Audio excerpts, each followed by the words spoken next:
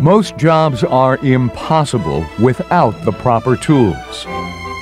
A carpenter can't drive nails with his bare hands. A groundskeeper can't cut a lawn with a pair of scissors. And you can't work with hazardous materials in your street clothes.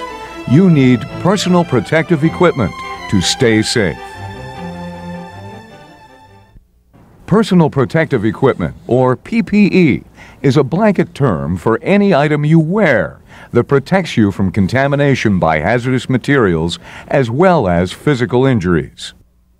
This includes chemical protective clothing, CPC, respirators, and specialized gear such as hard hats, face shields, and work boots.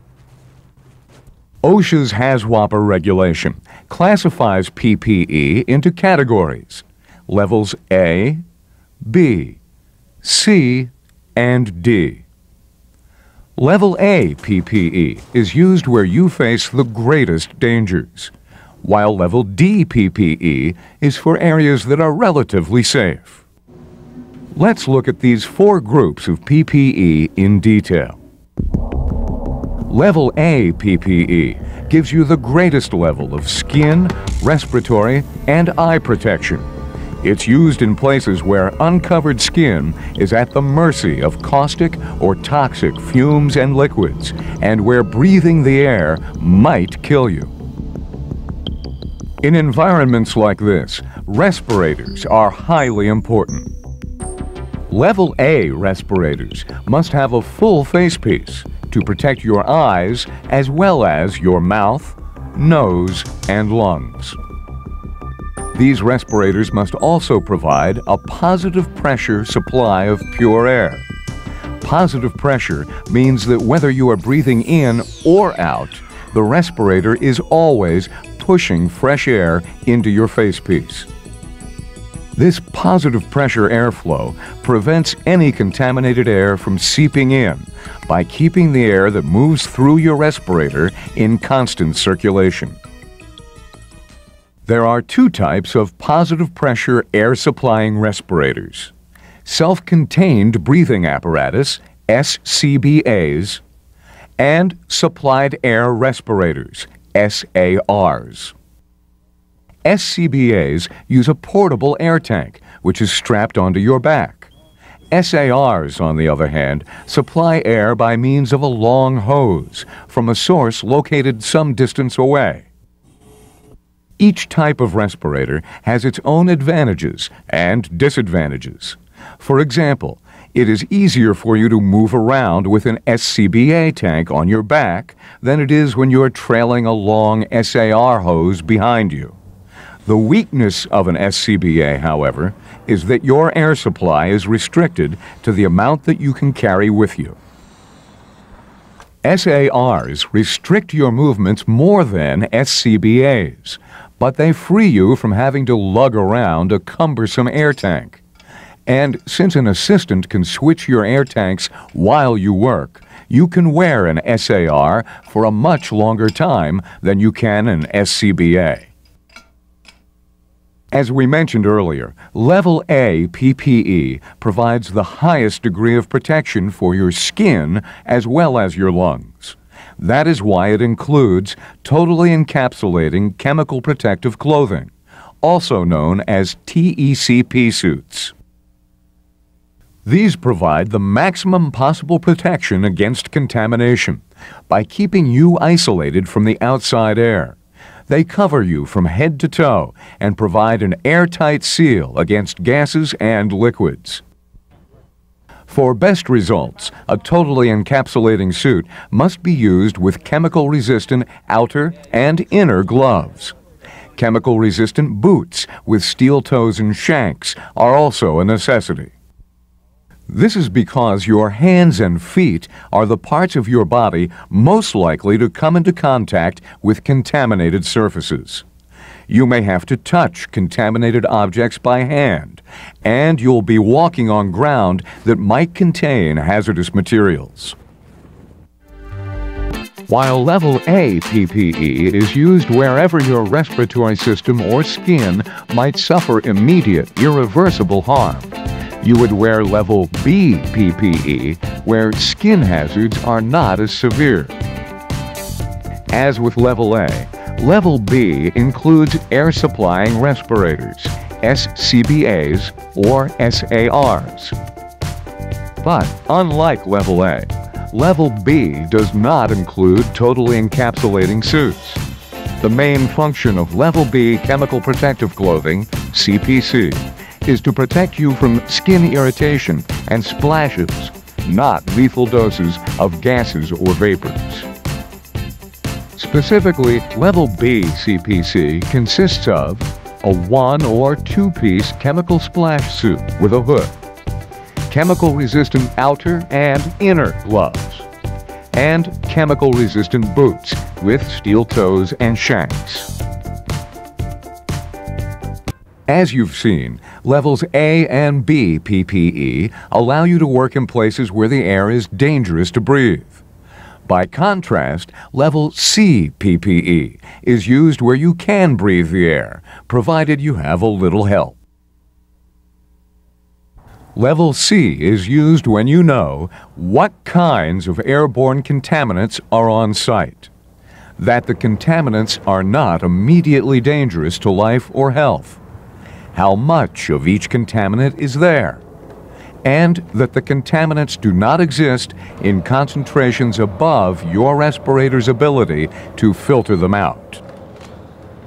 The major difference between Level C and the higher levels of PPE involves the use of Air-Purifying Respirators, APRs, rather than air-supplying respirators. APRs filter out contaminants before you can inhale them. This type of respirator does not have its own air supply. You remember that air-supplying respirators keep air moving, which creates positive pressure. By contrast, the power of your own breathing is what moves air through an air-purifying respirator. As a result, the pressure inside of your facepiece is less than that of the outside air. This is called negative pressure. An air-purifying respirator should never be used in any environment where an air-supplying respirator is required, since the filters in the APR could be overwhelmed by the contaminant levels in the air. And not having a tank of clean, pure air when you need one can be fatal. While Level A, B, and C environments require some sort of respiratory protection, Level D PPE is only used in areas where the air is safe to breathe. In fact, Level D PPE should never be used on any site where respiratory or skin hazards exist. This level protects you from nuisance contamination only, such as materials that might stain your clothes. Typically, Level D PPE includes coveralls, chemical-resistant boots or shoes with steel toes and shanks, safety glasses or chemical splash goggles, and work gloves. Optional equipment for use with all levels of PPE includes coveralls, a hard hat, and long underwear. Why long underwear? Because it absorbs perspiration and helps to keep you cool. No matter where you work or what you do, one of the 4 levels of PPE will be suitable for your job. For more information, consult your supervisor. While it would be impossible to work around hazardous materials without personal protective equipment, PPE can also cause its own problems. One of these is heat stress. This occurs when PPE interferes with your body's ability to cool itself. Here's how. When you are hot, you sweat. Normally, your sweat will evaporate. This is what cools you down. But when you are sealed up in chemical protective clothing, your sweat can't evaporate. The longer that your sweat is prevented from evaporating, the higher your body temperature will rise. Eventually, you will develop heat stress. Heat stress causes disabilities that range from mild to fatal. The least dangerous of these is heat rash, also known as prickly heat. This is an inflammation that becomes worse as the temperature around you gets higher. Sometimes heat stress takes the form of painful spasms in your arms, legs, or abdomen. These are heat cramps. A more dangerous condition, heat exhaustion, is caused by overexerting yourself in a hot environment. In this case, you sweat profusely, and your skin becomes cool and moist. If left untreated, heat exhaustion can lead to the worst kind of heat stress, heat stroke. You're a man down, come on! Heat stroke occurs when the body can no longer cool itself. Left untreated, heat stroke can kill. Symptoms include dizziness, nausea, a severe headache, hot or dry skin, and a body temperature of 106 degrees or higher. Of course, the best way to treat heat stress is to prevent it from happening in the first place. Your employer can help by alternating your work and rest periods, or allowing you to work during cooler times of the day. You can help yourself by drinking lots of water or special beverages which replace the fluids and electrolytes that you sweat away. Electrolytes are chemicals that help your nerves to conduct electrical impulses. Losing electrolytes through perspiration can cause a number of serious health problems. Check the safety procedures for your site to learn more about how to avoid heat stress when you are wearing chemical protective clothing or other PPE. In addition to causing heat stress, because it is often heavy and cumbersome, chemical protective clothing, CPC, can cause other problems as well. Most CPC actually decreases your ability to handle things and your freedom of movement. Wearing CPC can also make it more difficult for you to see and hear what is around you. For example, when you wear a totally encapsulating chemical protective suit, you see the world through two sheets of plastic, the face pieces of your respirator and the suit itself, which can easily get fogged up or scratched. Your ears are also covered by both your inner and outer suits. Since we rely on our eyes and ears to provide us with the information that we need to keep us out of danger, wearing CPC can increase the potential for some types of on-the-job accidents. To cut down on your chances of having an accident, you must be fully trained in how to use PPE and be comfortable wearing it. Alternating work and rest periods helps you to stay safe as well. This keeps you from becoming fatigued, and the less fatigued you are, the less likely you are to be adversely affected by the bulk of your PPE. So, whenever you wear personal protective equipment, remember, always make sure that you have the proper training. Take time to get comfortable with your PPE. And don't work for an extended period without a break. When combined with your mandatory medical surveillance examinations, these measures will ensure that you stay healthy on the job for a long time to come. Now, let's review. There is a wide range of personal protective equipment available to help you stay safe when working with hazardous chemicals, from chemical protective clothing and respirators to hard hats and work boots.